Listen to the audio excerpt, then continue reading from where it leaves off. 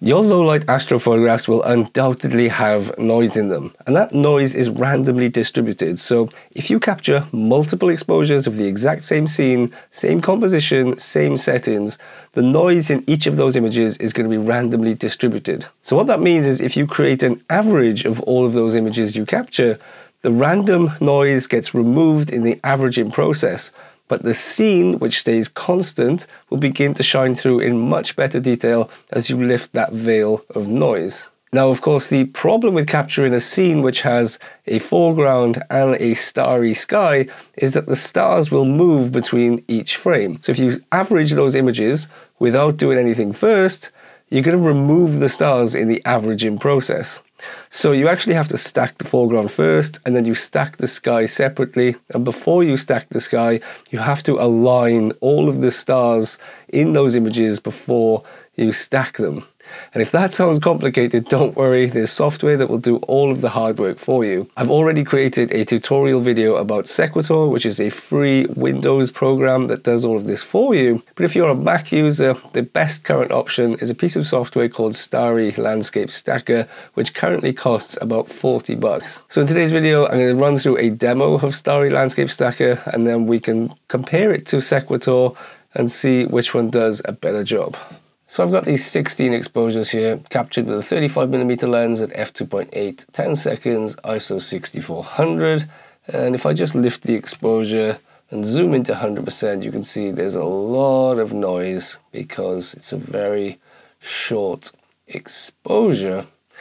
And if I flick through all of the images, you'll see that there's also a light moving through the frame. There's a person or persons walking through the frame, so it'll be interesting to see what happens to those in the stacking process. But before I stack, I'm going to do some basic adjustments because I want to see what I'm doing in the software. So I might lift the shadows a little bit.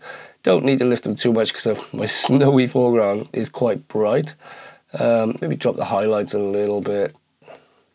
Just some very basic adjustments to flatten the image and see what I'm working with.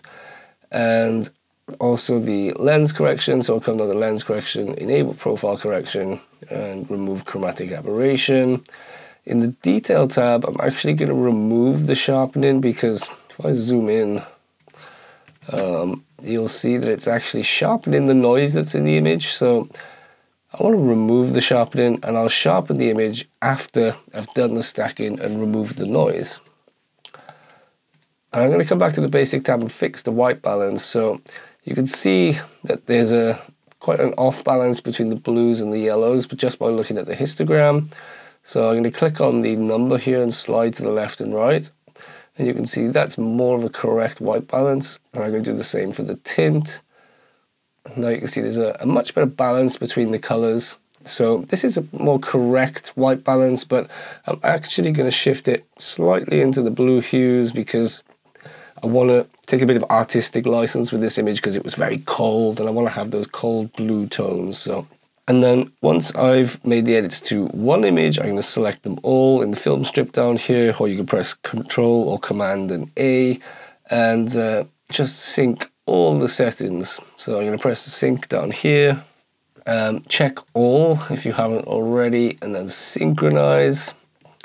If I come back to the grid view by pressing G, we can see that the settings have been applied to all of the images. And now what I could do is right mouse click, come to export, and then I actually have a preset called stack. I'm just going to show you guys what's going on here. So I'm going to come to File, Export, and I'm going to choose my stack preset. So what this is doing is exporting to the desktop in a subfolder, and I can rename this to snow beacons, for example. There's no real need to rename the files. They're not videos, so I don't need to worry about that. The file settings is a TIFF, no compression, sRGB, and 16-bit in the bit depth. Make sure you're not resizing the images, no sharpening. Metadata is up to you. No need for a watermark.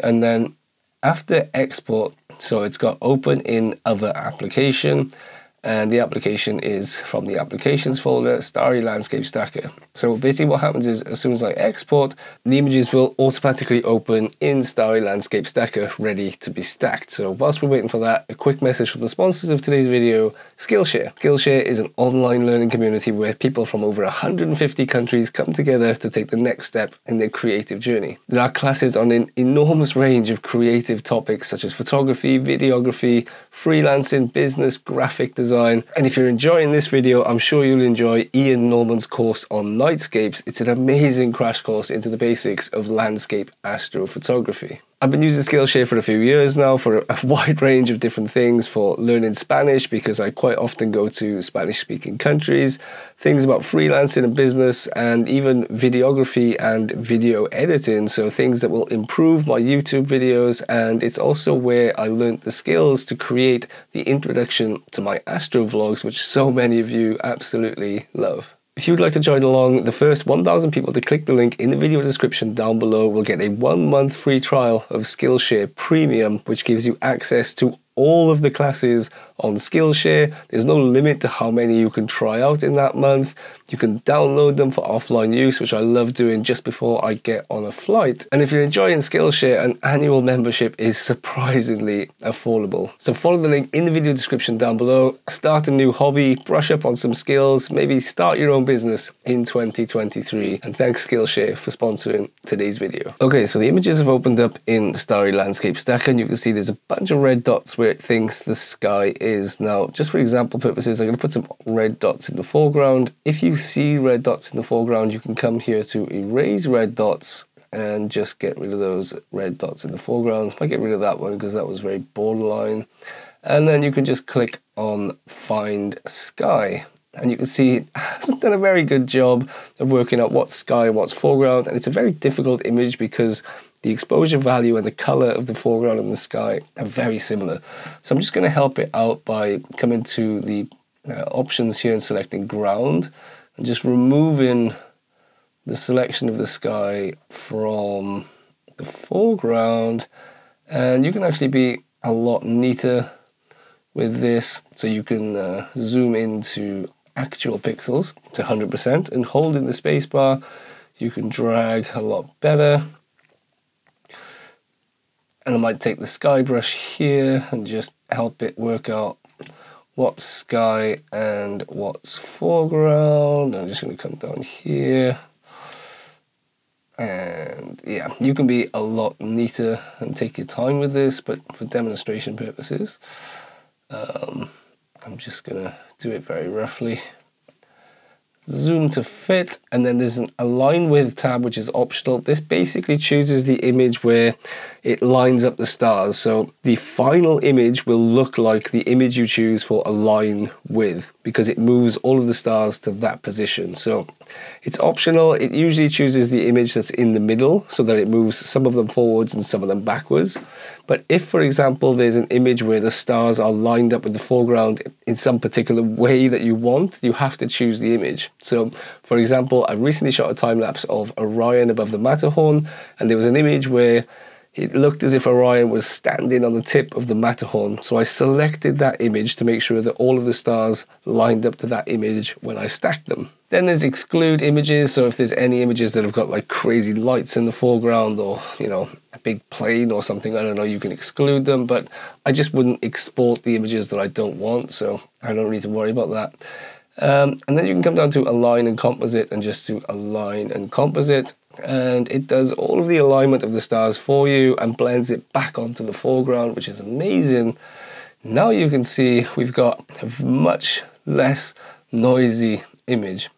There's a few different algorithms you can use. Mean minimum horizon noise is the default, and it's usually the one that produces the best results. And if you hover your mouse, it tells you what each one does. Maximum value, for example, chooses the brightest pixel of all of the images, so the brightest corresponding pixel. And so you can see with this mode, the lights will actually appear from each of the exposures because that was the brightest pixel in all of the images. But if we choose minimum value, it chooses the darkest pixel of all of the images. You can see it's a very dark image, but normally the best one is mean minimum horizon noise. you can see that the lights that were on the path have been removed in the averaging process, and everything looks super good. If I zoom into actual pixels, just to check everything's okay, you can see there's a bit of an artifact here where the mask of the sky and the mask of the foreground meet. So what I could do is go back into Edit Sky, and using the sky brush, I can just take that closer to the mountains, and hopefully that'll fix up that little error. And there you go, there's a much smoother blend going on there, so that looks a lot better.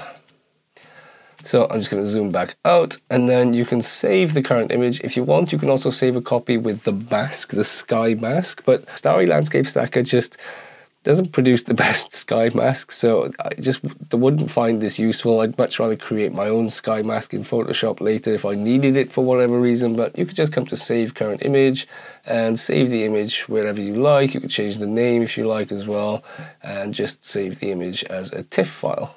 So how many images should you stack? Like, what's the optimum amount? Well, the more images you stack, the better noise performance you're going to get. But obviously there's going to be some issues the more you stack as well. Now, the maths tells us that the amount of noise performance improvements you get is equal to the square root of the amount of images you stack. So if you stack 4 images, you get twice the amount of noise improvements over a single exposure. If you stack 9 images, you get 3 times the amount of noise performance over a single exposure. If you stack 16 images, you get 4 times. If you stack 25 images, you get 5 times. And if you stack 36 images, you get 6 times the amount of noise improvements. But if you try and stack too many images, the stars are going to move too much, and there's going to be an issue trying to blend that sky back onto the foreground. And there's also a point where you just start hitting diminishing returns. So at the beginning, going from like 1 exposure to 2 to 4 to 6 to 8, you get a great increase in the noise performance. But as you start getting to 16 and 20, the improvements just start leveling off, and you just start hitting diminishing returns. So personally, I'd recommend at least 8 or 9 images. But for an optimum amount, I'd say it's about 15 to 16. But that's obviously going to change depending on your camera. But as a rough guide, I'd say at least 8 and up to 16. So I can just show you some examples. If we compare a single exposure to 4 images stacked and we zoom in, you can see there's a decent improvement in the amount of noise that's been removed from the image. And if we compare 4 to 9, so we've got 4 on the left and 9 on the right, you can see again there's a decent improvement in the amount of noise that's been removed. So especially in the background sky, starting to look a lot smoother, a little bit more detail coming out. Then if we look at 9 versus 16, again, there's quite a decent improvement, especially in the background sky. It's a lot smoother now. And, you know, we're still seeing some decent improvements. If we take a look at Andromeda in the image there, it's a lot cleaner and less fuzzy and crunchy like it is in the 9 image.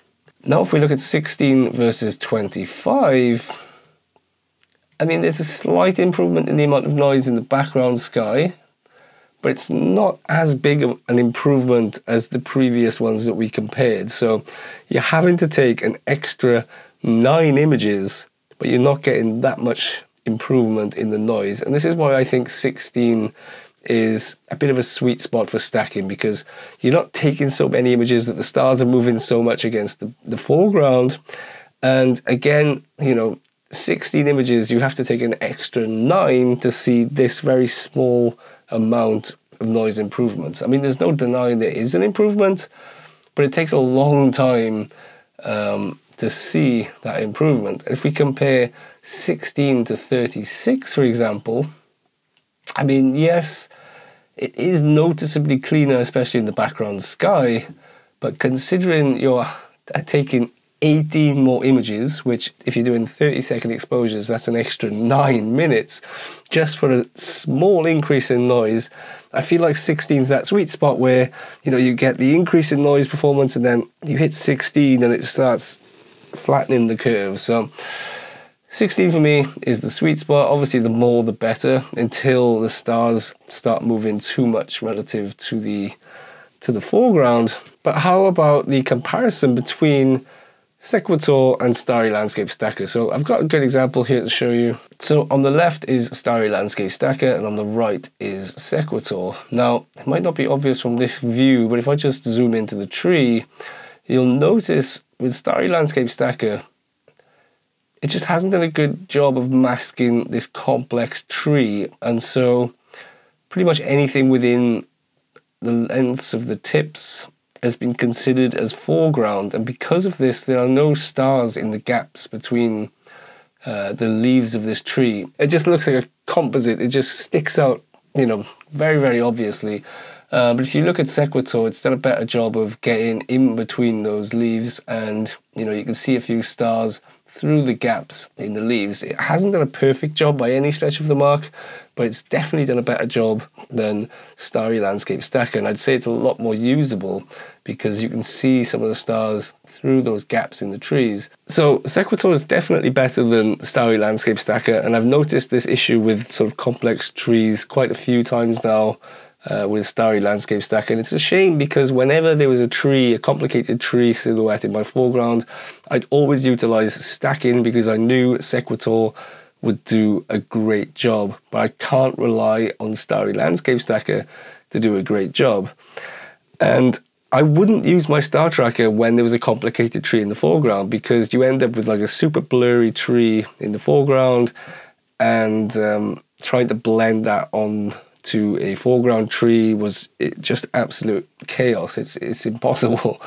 And so you have to move your tripod so that the tree is no longer blocking your view, and take a clean exposure of the sky and blend that onto your tree foreground. But because of the movement of the tripod, that then makes your image a composite. And I don't like doing composite images.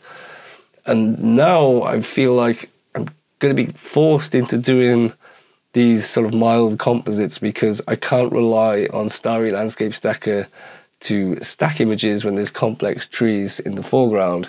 However, there is a workaround. There's another piece of software which I'll talk about in the next post-processing video. So make sure to hit subscribe if you haven't already. And whilst you're here, do check out some of my in the field videos, some of my astro vlogs. And if you're going out to enjoy the night sky anytime soon, I wish you good luck and clear skies.